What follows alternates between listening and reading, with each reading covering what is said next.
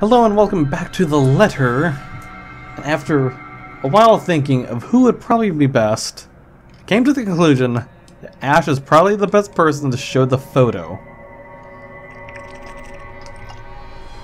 Just thinking this logically, if we could help Ash maybe believe in what Isabel's going to probably tell him, it should help fortify. And even then, Hannah and Zach only just met, so I doubt she might believe, because I'm thinking about, like, Luke has a problem with Zach just because black, so yeah, that wouldn't go so well. And after how things are probably going with them, like, that might be a problem because she might not believe him even then.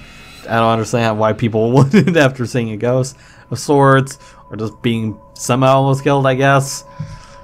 So let's just hope. Let's see what happens with Ash.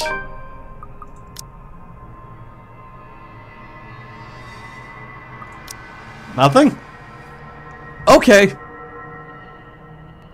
Ash will give me flack for this, he will. I can't really hear what he's going to say about this the moment I bring it up.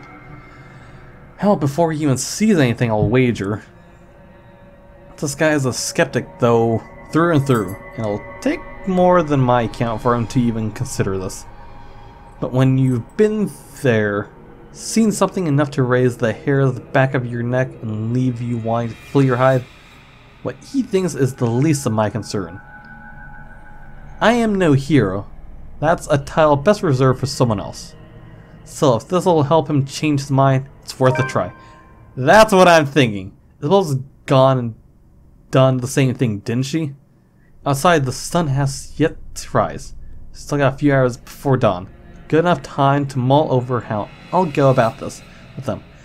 Plenty of space to check if I'll get the same result if I redo the process again. Film process hums back to life at my touch.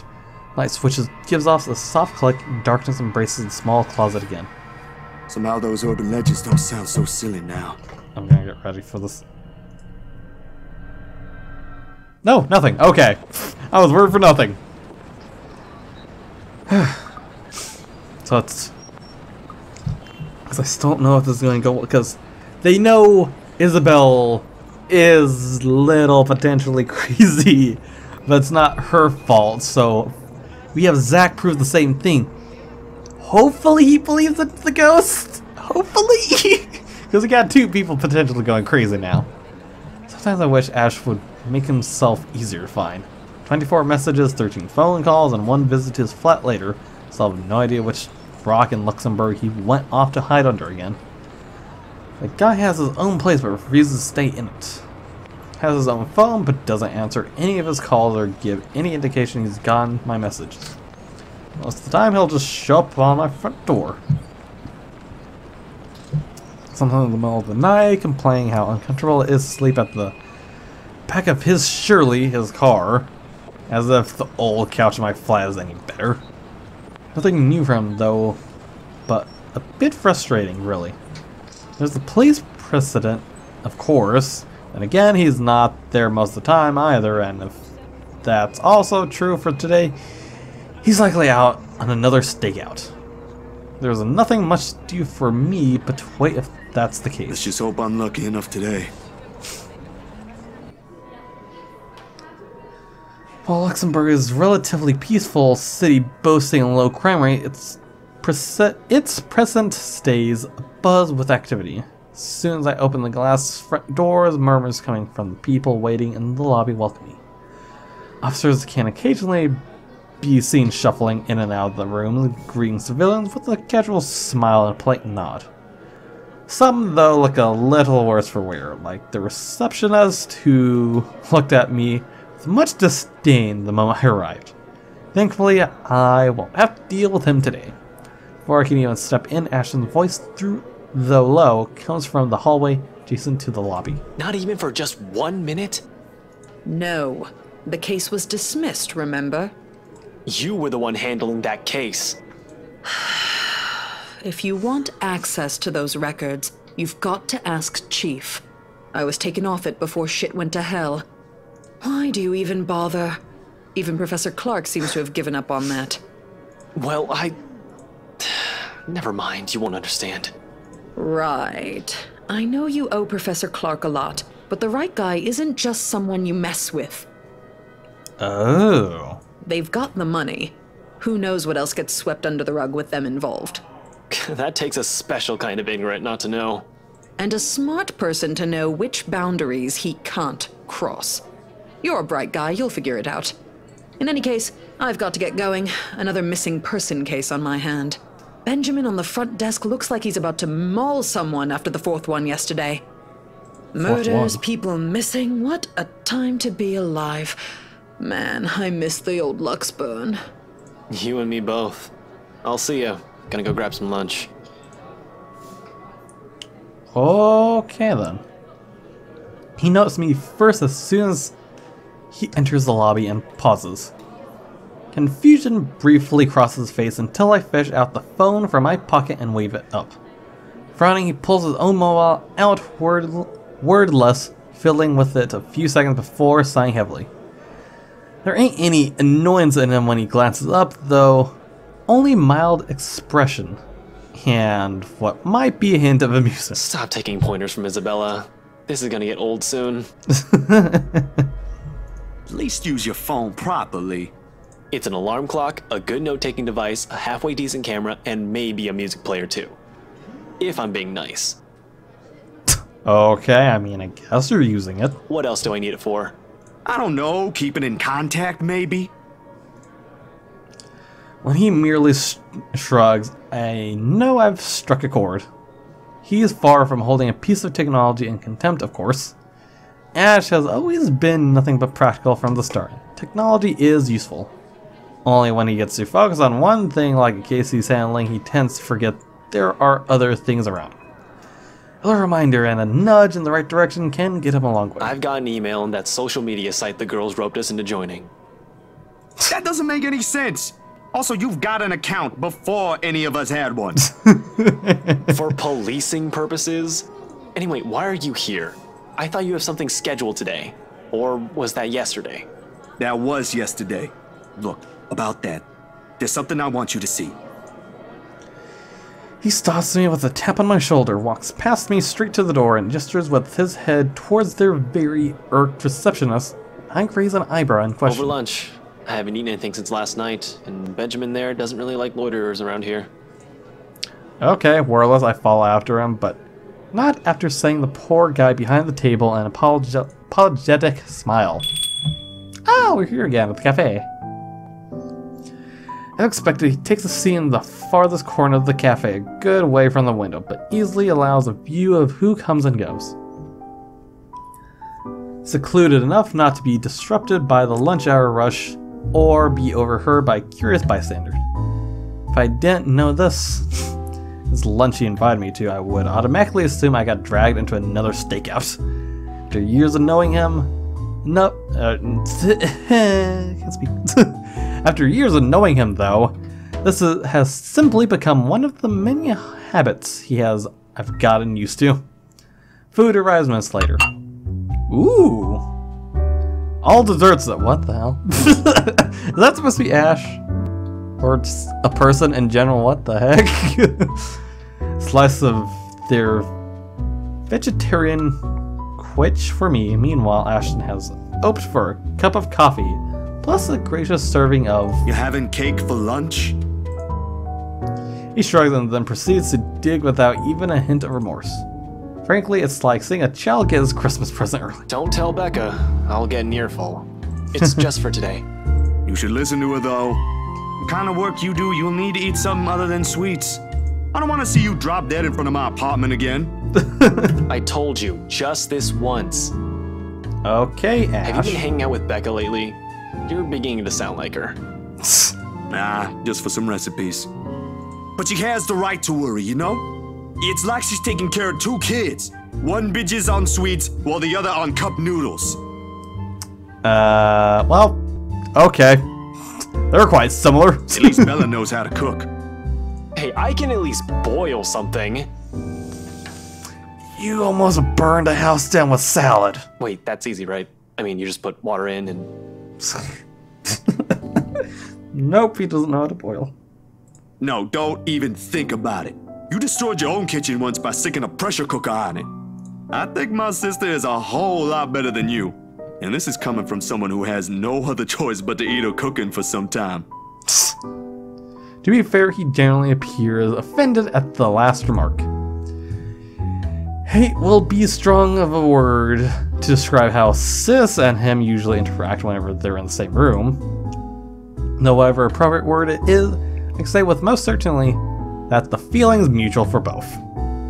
Ash thinks she nags too much while Sis thinks he's a trouble magnet I should stay away from. They're both technically right on their assessments. How's your sister, by the way? Still bullying white guys? Oh, what? You're the one who started it?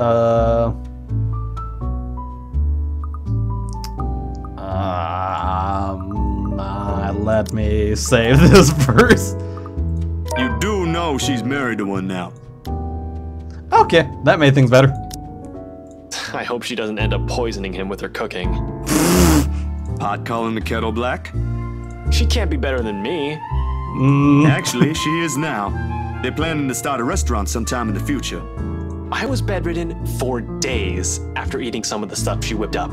And now you're letting her cook for other people? Don't exaggerate. It was just for one day and you're the one who refused to leave your apartment. You should come by though. Sis gave birth a few days ago. Girl, I've only seen the pictures. But I might visit sometime after everything's settled down. Too many backlogs to go through for now. No way in hell. She'll just find something to criticize again.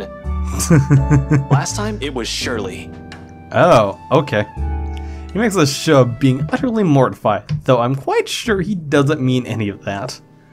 He might not say it straight out, but I'm pretty sure he's enjoying the small visits whenever he can. Something about it reminds him of his own family, sort of like making up for the one he never got back after his parents separated. Sore spot that one topic. One thing he never brings up in any conversation, if you could help it, and I've never seen the need to be nosy. There are some wounds you're just not meant to open, and for both of us, the sentiment goes the same way. As if you ain't already on a shit list. You're just afraid of her. In your dreams. But I'll think about it. Can't just drop this thing at the moment. Okay then. He changes in tone. His change in tone is subtle, but his aggravation over the matter hangs completely palpable in the air. Still no closer? The opposite, actually. There's been some slip-ups here and there. Careless mistakes, and let's just say I'm waiting for him to make another one. Okay. What about you? How are things on your end? All piled up on top of the other. But I can manage. Still recovering from the expenses for the movie, so the surge in new projects helps. Well, there's this one thing. Oh, here we go. The expression on his face grows more puzzled with each photo I spread on the table. There's about 8 of them. All of it reprints the same thing. Miss Wright's distorted head on the photos. It takes a minute to go through each, eyeing the prints warily. The fur on his brow doesn't ease even as he gathers all of it into one pile, sets them in one neat stack in front of me with a heavy sigh. Hannah Wright? Yeah. How did you... The locket. She never takes it off. Evan's family heirloom. I won't even think about asking why or how he knows that. If he's investigating them, he'll likely oh my god. He'll likely have already dug up every unimaginable dirt on them, including family history. Are you done with your work with them? Yesterday, yeah.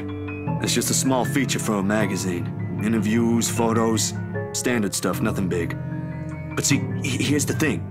I don't know how else to put this out there without sounding crazy, but there really is something odd with that place. Remember the letter? He drags in a breath, reaches up his nose and pinches it. Like the action alone will grant him all the patience in the world to continue this conversation. Please tell me this isn't about that again. No, Ash, you've got to listen this time. I am listening, and I can't believe that just came out of your mouth. These are some blurred out photos and that letter is just a stupid prank. I expected this from Isabella, not you. You're the photographer here. I don't see any need to get worked up over this. I know what you mean, but will you hear me out first? Ash leans back on his seat and doesn't say anything further. He gestures for me to continue with a wave of his hand, impatient clearly on his face. Any other person telling him this, he'll walk out without batting an eye. I suppose the only reason he's giving me the benefit of the doubt is because we know each other. Ash, I don't easily buy into these things as much as you do. Yesterday, though, behind Hana. He blinks at that, his eyebrows lifting momentarily before settling into a deep frown. Hana? Since when were you on a first-name basis with the right missus? Why does that even matter? Yeah, why? I thought you said this was just a gig. His voice stays low, but the accusation in it is as clear as day. It hits a nerve in me, somehow more than the tone usually does. I do get where he's coming from, but... let me save again. Even though I'm not going to restart, it's just like, let me just, maybe if something goes wrong completely. That's not the point. Son of a bitch! I just reset it. God dang it. All the things I said, my connection to the rights is the first thing he points at. As much as I want to keep my annoyance at bay, I can't stop it from seeping into my voice. That's completely beside the point here, Ash. I warned you, Zach. I get it, alright? But you can't just expect me to turn it down after I made a commitment to a client. I've got to put food on my table. I didn't say you shouldn't, but you should not be messing with them. I wasn't messing with them. And this isn't? He waves the photo in front of me before dropping the pile on the table with a loud smack. I don't need to look to know we've already attracted some attention from the lunchtime crowd. Besides, turning away from him feels almost the same as admitting he's right. There are things more important than his damn case right now. I wish he'd see that. It was a job, and that ain't how these photos were intended to come out. You think I'd go out of my way just to edit something like this? There's something weird going on here. And you think Luke Wright will see it that way? You think the right missus will find it amusing? I did not do this for my amusement, Ash. People's lives might be at stake here. If you understood that in the first place, we wouldn't be having this stupid talk. Fuck you, Ash. Luke fucking Wright is a dangerous man, Zach. Oh my god. Maybe I should have just showed Hannah. Keep hanging around them and you'll find yourself burnt to a crisp in your apartment or floating down a river 3 days later. This case is... Will you stop talking about the damn case for once and just listen to me? Why do you think Isabella's... Don't you dare bring her into this. We're talking about you and this stupid... Oh, of course you don't want to talk about it. Because you're fucking afraid there's some damn truth to what she's saying now that there's two of us. Every expression drains from his face as soon as the words are out of my mouth. They hit their mark. Each utterance case sharp. Each utterance scathe sharp with nothing but angry and the truth. Yet there are also things I won't typically say out loud in good company, and rather ease people into it before letting it fall. Almost immediately, a wave of regret washes over me. Dude, that ain't what I meant to. You said enough, Zach. Now another... Oh my god. Well, at least they're okay, I guess. Oh my god, I could have almost gotten max then. If I did... Oh my god. Grace, see somebody die. Without another word, he stands in his chair, scrapping loudly against the floor, all while my brain races to find something to fix this. Ours ain't a fragile friendship, but by any means. I like to think we've gone past the stage when we find everything the other says insulting. There are times when letters and phrases alone can cut deeper than any blade. Mine might even leave a scar. It doesn't let me, however. University of Luxembourg? Instead, he sets a card in front of me.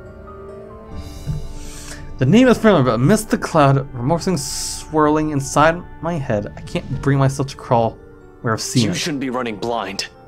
Call this guy. He'll be less inclined to shout at you. Might even talk some sense into you. Oh, fuck you, asshole. I don't see his face when he leaves, and it's only when the store's bell chimes again do I breathe.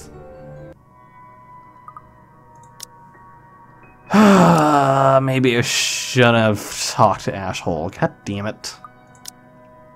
Of all places that never crossed my mind, I'll end up wandering to the public library today, considering I rarely ever visited. Somehow there has always been this kind of disconnect between me and books in general.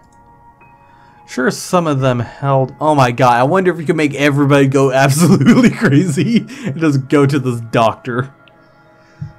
Sure, some of them held my attention in my youth during the brief times of the day I was left to my own... with nothing to do. Went through the whole grand collection as a matter of fact. Read all of them twice or thrice. But they never did hold it for long. Most of it never even sticked. Especially after I learned it's simply easier to do things myself if I want to learn stuff. This ain't in the plan in the first place. But after the argument, I really don't have any other choice. Nothing but quiet greets me inside, though. Not the typical mum one would associate with the library. Oh my god, if we could make Becky go to Ash to also just maybe go crazy. Oh my god. I think maybe then we could get Ash to realize, oh yeah, shit's fucking going around the house. Or the mansion. Just maybe. We just need Becky to go crazy. Not the typical mom who would... wait, that's it. One akin to the hush prior to an impending trouble. Or perhaps I'm overthinking again. I really like to think I'm just thinking too much about this, that this is just the lack of sleep talking. Regardless, apart from a group of students murmuring in a corner somewhere, the place is free of its usual visitors. All while my footsteps echo in a manner unsettling enough to raise the hairs on the back of my neck. Much to my relief, it does not take me long to find him, being the only occupant in this side of the room. Professor Andrew Clark? Wait a second, did he actually meet him?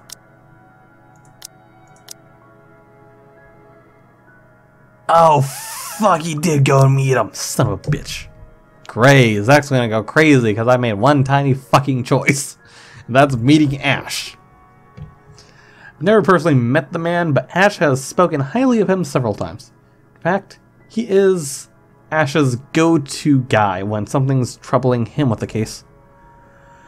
My steps are unsure as I approach. At any rate, he greets me with a warm smile like a grandson he hasn't seen in a long time. Ashton's friend, I take it.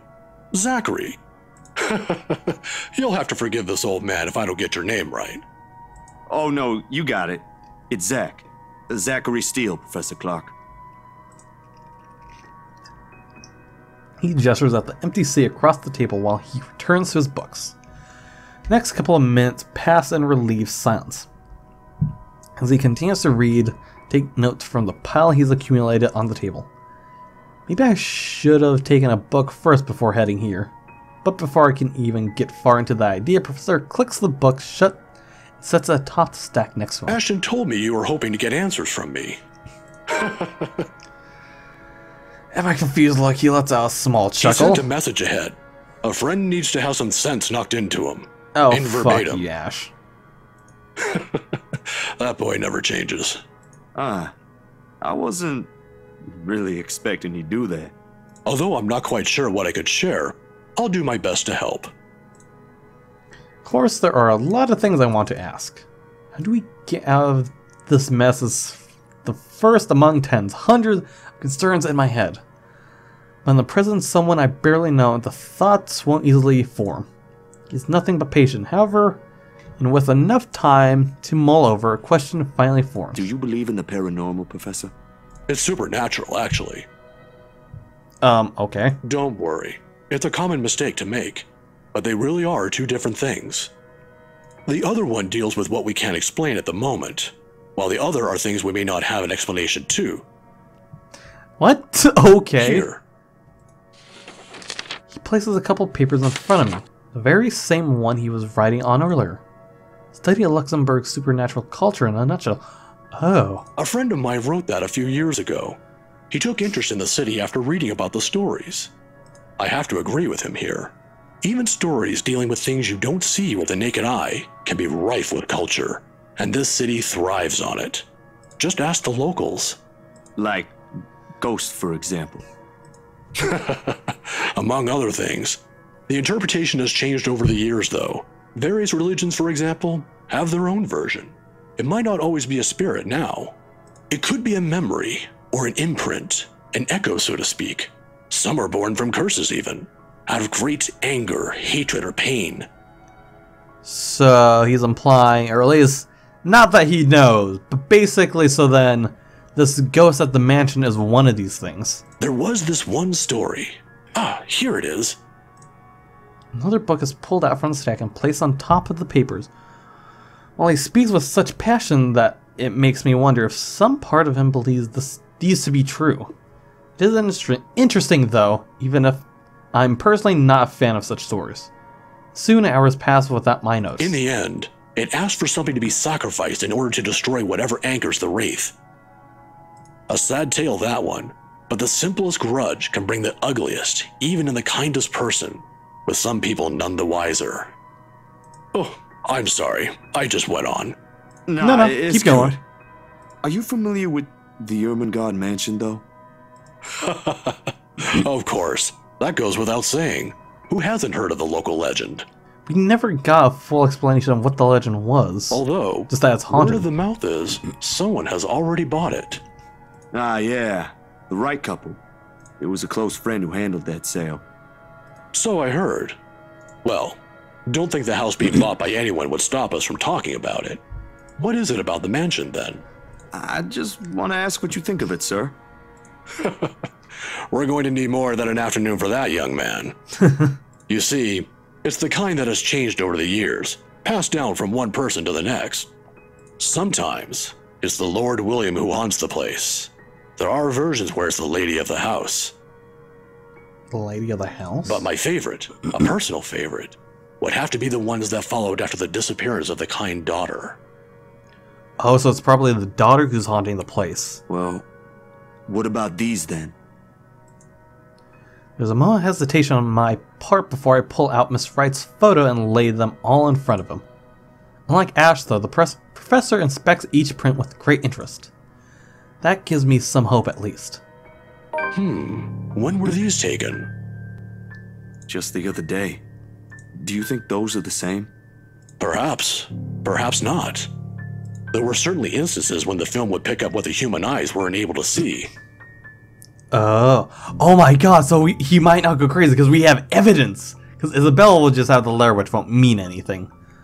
But because he has pictures that are distorted for unknown reason, being that's most likely the ghost.